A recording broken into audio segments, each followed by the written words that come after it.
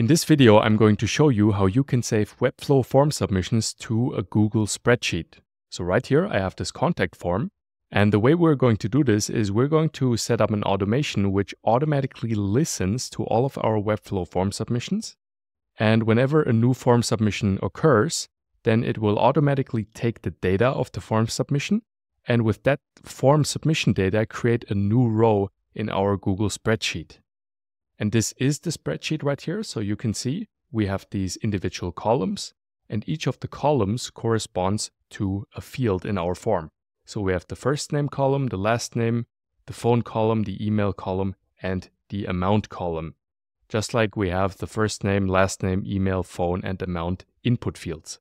If your form has different input fields, then obviously you have to create different columns for each of the individual input fields. To build all of this today, we're going to use an automation tool called make.com. You can go to the website make.com and then either log in or create an account. They also have quite a generous free plan, so you can get started here completely for free. Once you have created your account, you will be in your dashboard, and up here at the top right, you can click on the purple button called Create a New Scenario. This means that we're creating a new automation. The first module in our automation is the trigger, so the event which starts the automation. For that, I search for Webflow, select the Webflow module. And there we have this section called Webhook, and we have the option to watch events, and it says triggers when one of the selected events occurs. So I select this, and then I get prompted and have to create a new webhook. So I click this button, I have to create a new Webflow connection here.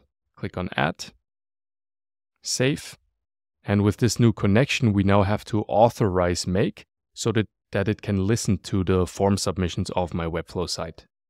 Select my site here, Webflow to Spreadsheet. In your case, you just select your site where you want to connect make.com and where you want to run this automation, and then you click on Authorize App at the bottom right. Okay.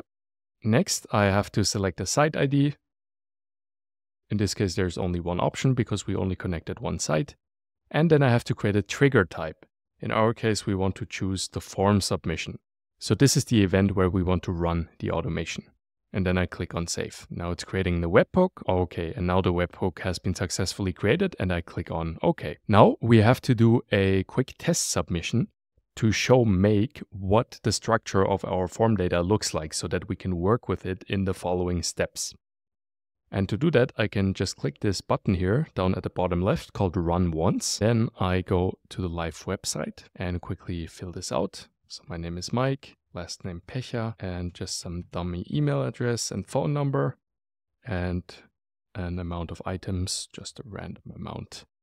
And then I submit the form. And now we get a success message. Thank you, your submission has been received. So everything worked on Webflow's end. Let's also see if everything worked correctly on Make's end. Yes, we can now see that Make received some data, as you can see here at the top with this 1 symbol. And if I click on this 1 and click on this plus here of the data, you can see now I have access to all of the individual form fields and we can work with them. Okay, and now the next thing that we have to do is we have to add the Google Sheets module. So I click on plus, add another module, search for Google Sheets. Here we go. And here it already says add a new row. So I select this. Then I have to create a connection. So I have to connect Make to Google Sheets, just like we connected Webflow to Google Sheets, so that we can authorize it to change the Google Sheet. We have to give the connection a name. In this case, I'm just going to leave it at the default, my Google connection. And then I click this blue button, Sign in with Google. I select my account. And then click on Continue and allow access. All right, now it has successfully created the new connection. Up here at the top, the search method, we leave it as it is. And the same with the drive, it automatically selected my correct Google Drive. If you want to connect a different Google Drive, you can obviously change that here. And then where it says Spreadsheet ID, we don't actually have to type in an ID. Instead, you can just click this blue button, click here to choose file, and then you just get a list of all of your files that you have stored in your Google Sheets. And I'm just going to type in form submission because that's the name of my spreadsheet right here, form submissions. The sheet name, in my case, I only have one sheet. This refers to these sheets right here. So if you create a couple of subsheets or something like that, you could select that, but in this case, this is not relevant. Then the next option, table contains headers. We have to set that to yes, because as you can see here, our Google Sheet has a header row. This is the header row where it says first name, last name, phone, email, and amount. In this row, we just identify the different columns, and thus this is the header row. So we have to set that to yes, otherwise it will not work. And now, in the next section where it says values, we have access to the individual columns. So you can see column A, first name, column B, last name, C, phone, email D, and amount E. But we also have access to additional columns that we are currently not using here. And now we can just map our form fields from the previous Webflow event step, form submission event step, to these individual columns. So for the first name column, I select the first name field from the form. For the last name column, I select the last name field from the form. Phone column, I select the phone field from the form. Email, I select the email field from the form. And amount, I select the amount field from the form. And then I click on OK. And now the basic functionality should be working. Let's run it once as a quick test. Now it is listening for events. And if I go to this site and reload it, I type in a new name, Mike test1, last name test1 at example.com, and submit the form. Okay, we get the success message again. Let's have a quick look at the Google Sheets. And now you can see it just showed up. Mike test1 with our phone number right here, and the email address and amount which I just entered. Perfect. So the basic integration is now fully functional. However, there's one more important thing that we have to do, and that is we have to set up a filter. Because the problem with this Webflow event, the form submission event, is this will trigger on all form submission on your Webflow site. So this means if another form is triggered, this will also run. And this is not what we want. We only want to run this automation if our contact form is submitted. So the name of the form has to be contact form. And this is why I copy the name of this form right here.